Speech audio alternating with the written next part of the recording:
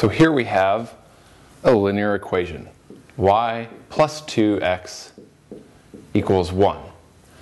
We want to be able to plot this. And of course, we can always take any values of x or y. We can just say pick 0, for example, and find what the value of y is going to be.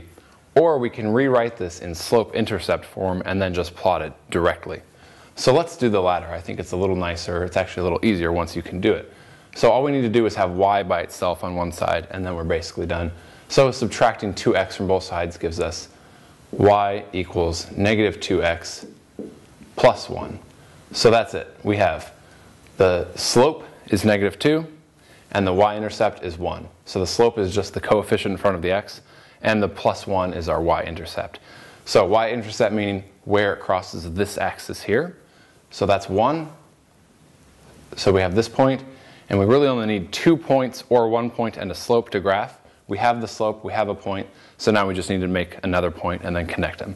So it's a negative slope, so that means we're going down to the right. So that's important to keep track of. If it's a negative slope, we're going down to the right like this. If it's positive, then it goes up in the normal way. So down 2, 1, 2, and to the right 1. So negative 2, 1, 2, and to the right 1. So here we've got 2 points, and we can extend that in either direction now, and that's it. So if we can just connect these, we have our linear function, and it's plotted just